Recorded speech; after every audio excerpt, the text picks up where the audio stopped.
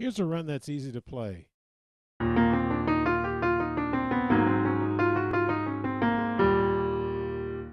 Now let me go ahead and break this run down for you.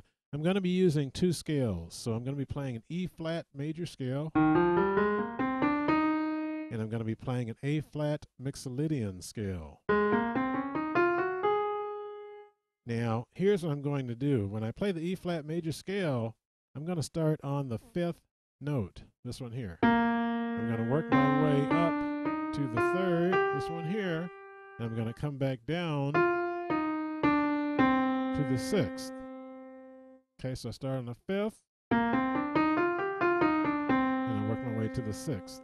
And then after that, what I'm going to do is I'm going to use this note here, the B, to lead me into the A flat Mixolydian scale. But instead of starting on A flat, I'm going to start on B flat. So I'm starting on the A flat Mixolydian scale on the second note, B flat, working my way up to the flat 7 here, and then I'm coming back down to the root. So when I put those two together, I'm starting on the E flat, use that to lead into that, and then when I end it, I go back to the key of E flat and I'm ending on the 3. So the run sounds like this.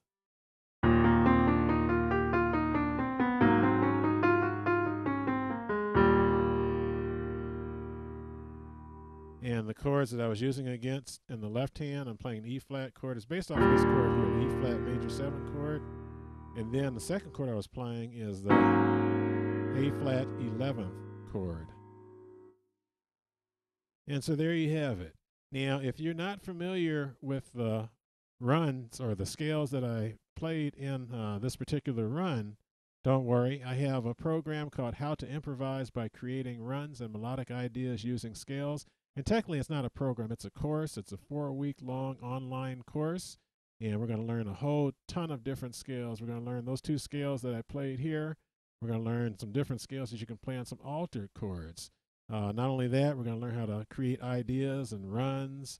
We're going to learn rhythms to apply to your runs. There's even going to be backing tracks, and there's going to be lots of ideas and lots of good information for you. If you're interested in this, why don't you go ahead and click on the link that's in the video here, or click on the link below, and you can find out more about it. Thanks for watching. Have fun and enjoy.